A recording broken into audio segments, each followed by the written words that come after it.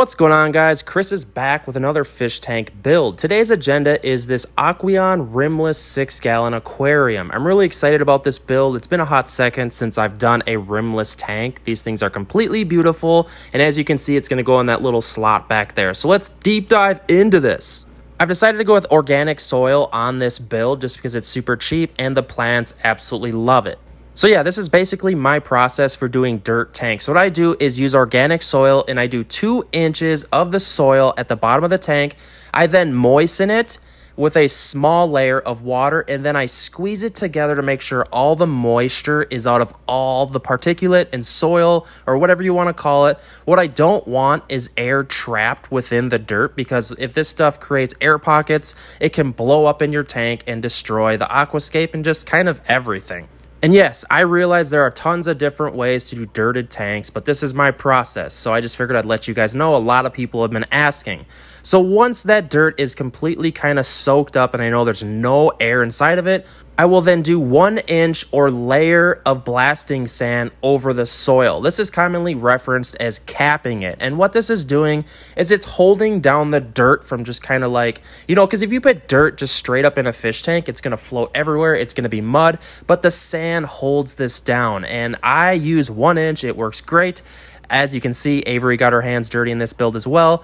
But blasting sand is my go-to choice. I get it for like $9 for 50 pounds of it. So this is a pretty cheap build for me. And that's why I love dirted tanks with sand substrate over it. And as some of you guys know, I kind of devoted this side of the countertop to fish tanks, and this is the side of my kitchen. So what happened here is this tank fit in here completely perfect, and it just so happened it's going to work out great. What I'm doing here is kind of just geeking out with plants, and what I did was I hung a 4K light above these tanks, and it's working out completely great. Here I am razoring off some deposit water sediment, and I'm just doing my best to make these tanks look as cool as possible, and I'm just geeking out with planted tanks, and I hung these lights underneath the cabinet. They're 4K LEDs. People say you need 6K, but these 4K are working just great. So now that we have the substrate in and we have the glass looking good, now we need to add water to this dirted tank. And you got to be careful here, because with dirted tanks, if you disrupt that surface of the sand and let that dirt get to the water column, it's a complete nightmare. Here's my little pump that I throw in the sink, and I just plug it in. I use a little air hose connected to this little pump, and it just pumps. It works perfect for these small little nano tanks because it's not too much water power being pushed to these small tanks.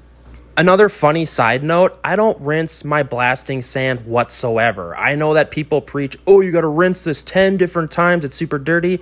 I never rinse it, and that's what this hobby is full of. Once you start keeping tons of fish tanks and kind of debunking some of this stuff, it is what it is, and you kind of just listen to your experience. Now I'm trying to decide how I want to scape this tank, because I'm not the best scaper on the planet. I'm usually a cichlid keeper, and it's not my forte, but I try to do my best. So here we are, delicately removing all of these water bubbles.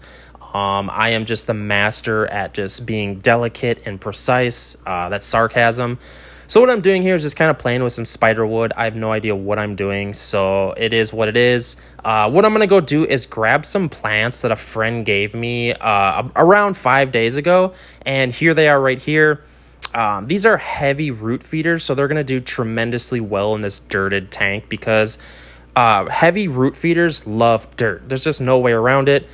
Here, I'll show you this same plant in a 20-gallon long over here underneath a Beamswork light, and they've only been in here for like a couple days. Just look at that green. It looks absolutely amazing.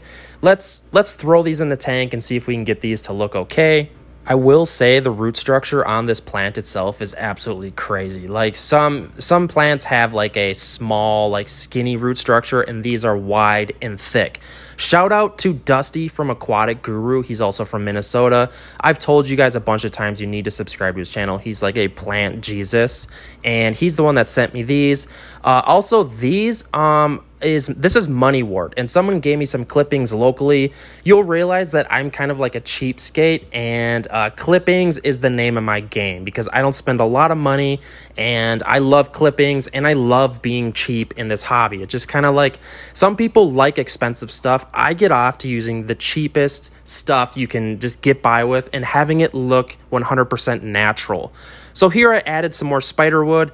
I don't know. What do you guys think? Does this look okay? I am not an aquascaper, but I think it looks pretty cool. Well, guys, this is my Aqueon Rimless 6-gallon aquarium build. Hopefully you guys liked it. I'll give another review on this Aqueon 6-gallon rimless tank in a couple of months to show you how that money wort in there is doing.